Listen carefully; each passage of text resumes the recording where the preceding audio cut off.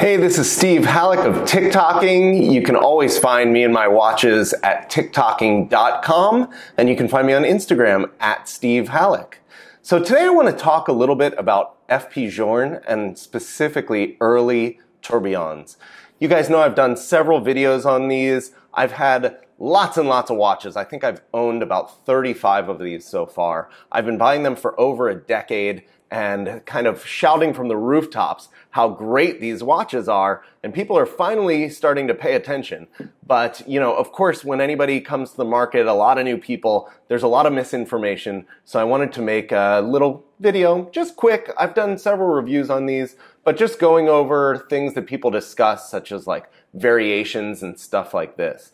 I have today a very special early example, and we're going to take a look at it while we talk. So why don't we just dive right in.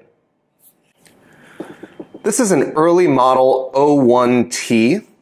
So people talk now about generations of Journe tourbillons, and I think it's important to understand exactly how these were made. Francois Paul was just a little independent watchmaker in the beginning. Very few resources, trying to make, the watches that he wanted to make. And in order to do that, his production logistics were not as kind of, shall we say, mature as they might be today. So basically, you have to get a bunch of parts from different suppliers. You know, nobody just makes everything. And he would order them in batches, as you're wont to do. You know, you can't order one case at a time. And then as they were cased up, they were not necessarily cased in order. So you can see here, this is number 9801T.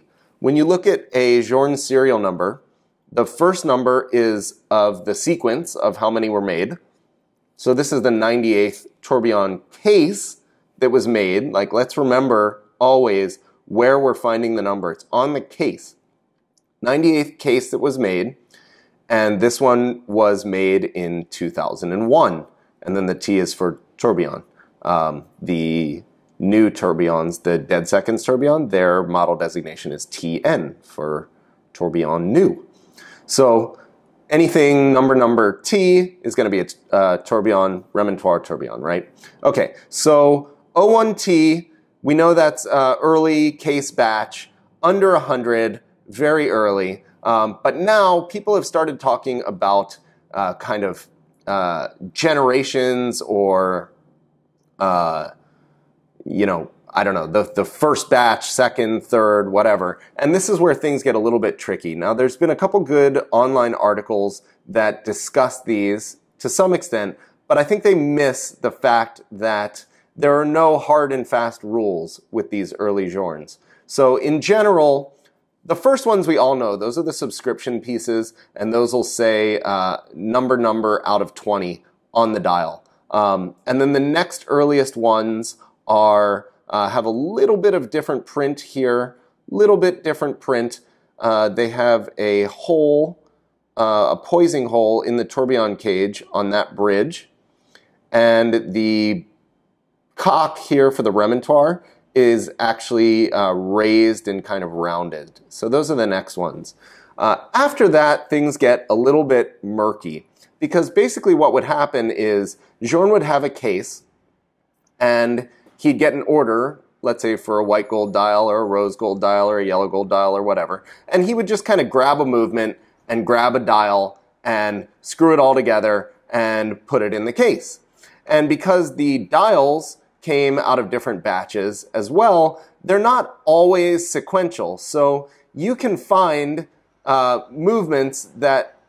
cases that are close together in serial number that actually have dials that are clearly from different batches and from different suppliers.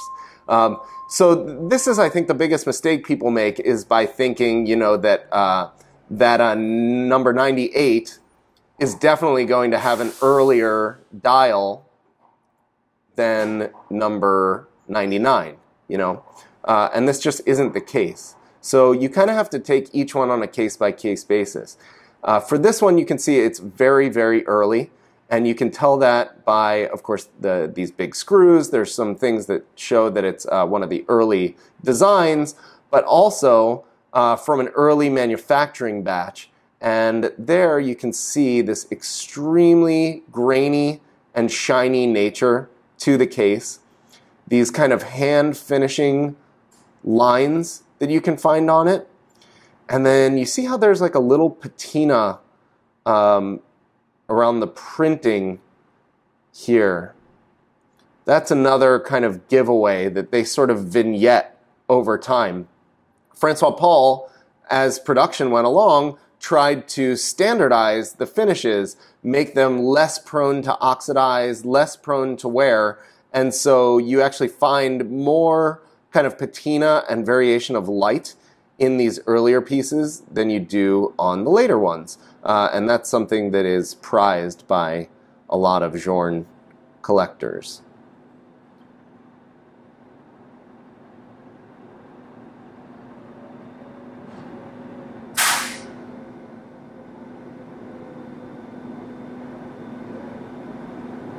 Just letting you guys take a little look around here. Spectacular watch. Has such like vintage charm to it now. These are really going to be obviously modern classics.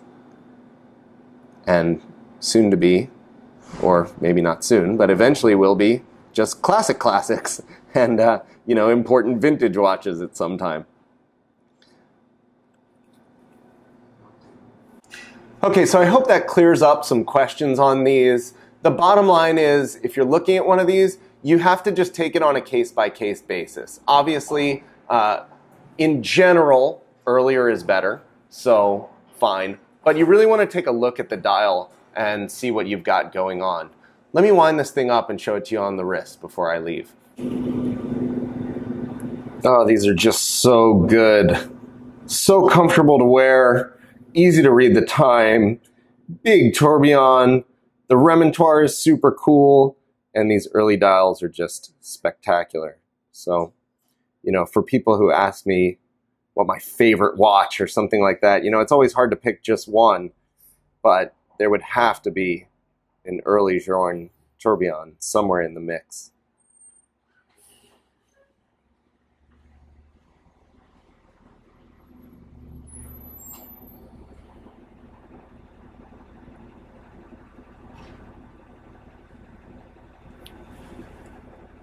All right, always good to talk Journe tourbillons. Hope you guys enjoyed this one. I hope this outside construction noise wasn't too bad going on, but this one's all about looking anyway. So anyway, that's all I got. Steve Halleck, TickTocking, TickTocking.com, at Steve Halleck on Instagram. Get yourself an early Journe tourbillon. Everybody needs one of these. All right, see you guys later.